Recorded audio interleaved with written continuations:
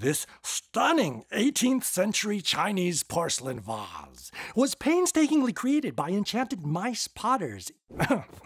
Sorry, they just dusted me. The dragon vase is from the collection of Prince Thor of Hammerville, son of King Kong, and...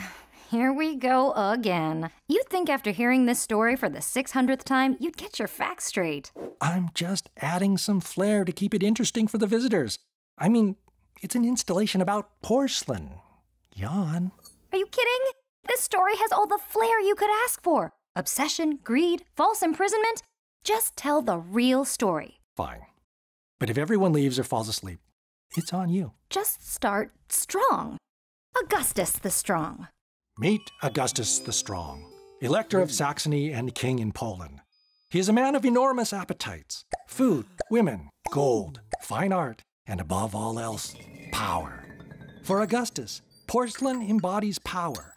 It is extremely rare in Europe and highly valued. In Augustus's case, even more than actual people. I will trade you these 600 soldiers for your 151 pieces of gorgeous porcelain. And I must have this dragon vase. At this time, only China could produce porcelain. For nearly 1,000 years, they've been perfecting all of the processes, from throwing to glazing to firing, to produce this translucent and durable ceramic. The delightful ding of perfection. The demand for Chinese porcelain, tea, and textiles in other countries opened new trade routes around the world. Europeans had been trying to uncover the secret of making porcelain for hundreds of years. But those fools just couldn't get it right. I mean, milk? Really? Augustus the Strong's obsession with porcelain consumes him and, clouds his judgment. Meet Johann Friedrich Böttger, a young alchemist who claims he can make gold from base metals. So a mad scientist, basically. Augustus decides that the next logical step in his quest for porcelain is imprisoning Böttger and forcing him to make gold so he can buy more porcelain. Like you do. But Böttger realizes that he can make something that Augustus values even more than gold. White gold. That's porcelain, in case you missed it. After a decade of toiling, Böttger is successful and the Meissen manufactory is founded, allowing Augustus to produce his own porcelain and feed his obsession.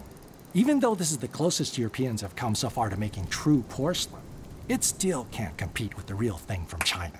Really nice try, everyone. Augustus amassed a collection of more than 20,000 pieces of Asian porcelain, but all the porcelain in the world can't stop his decline into a sick shell of a man overcome by these passions. The European porcelain craze connected countries and cultures in positive and problematic ways, and shaped the world we live in today, where anything we want is only a few clicks away.